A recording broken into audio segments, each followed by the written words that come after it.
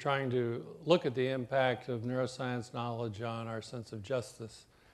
And a way to summarize maybe a big project is to say what one of the philosophers said in the study groups, reminded us that we are the law. And what does that mean? Well, it means that how we as a species, we humans, think about ourselves pretty much sets up the framework for how we're going to deal with cheaters, people who are not doing their job, people who do harm, and all the rest of it. So when you have the basic insight that we are the law, then you realize that knowledge about who we are is going to, out there somewhere, change maybe how we think about the law. So to give a specific example, we're looking at the issue of criminal responsibility. And if you think about it, we live in this wonderful world where through science we see the fact that we live in a physical universe governed by physical laws. The idea of determinism rolls off our lips rather easily and often. And so it's obvious that if we think the physical world is determined and follows these laws, maybe our brains, which are part of the physical world, follow certain rules, and so therefore maybe what we do is determined. And that thought is a thought that has sustained college bullroom sessions for hundreds of years. But now neuroscience is weighing in and showing all the ways that automatic processes and decisions of the nervous system seem to be made before we're consciously aware of them. And you put all that together, and the question then becomes, in the extreme version of this argument, if we are determined, if something's kind of going to happen, like your wife knows what you're going to do anyway, is there new thinking that we should should have about what constitutes punishment?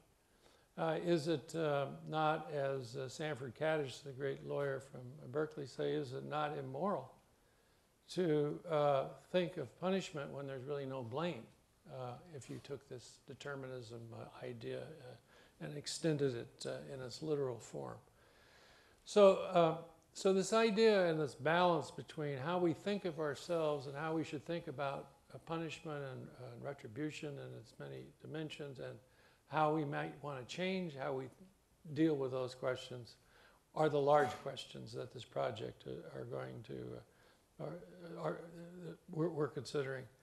The more immediate questions, and I'll end with this, is neuroscience is everywhere. It's as you have heard. And so should neuroscience be in the courtroom? Is having a scan of somebody's brain during a trial, lawyers like to put it in terms of, is it prejudicial or is it probative? And is it not the case that maybe just having a picture of something prejudices the jury to think that we really understand something, when actually all it is a picture through a time point that may not, in fact, to be telling you much at all?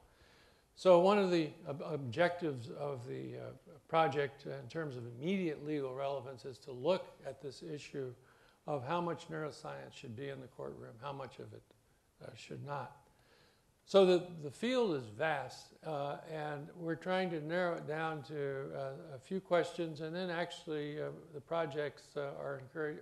There's actual experiments that are going to be carried out where we have the most unique union of neuroscientists working with lawyers and jurists to sharpen a question by carrying out a particular experiment. So it's very exciting. It's just starting, and one should really answer the question by announcing that the project is going and not put too much meat on it, because we're there to try to explain these ideas and learn more, and I don't want to prejudge where it's going, because I don't know.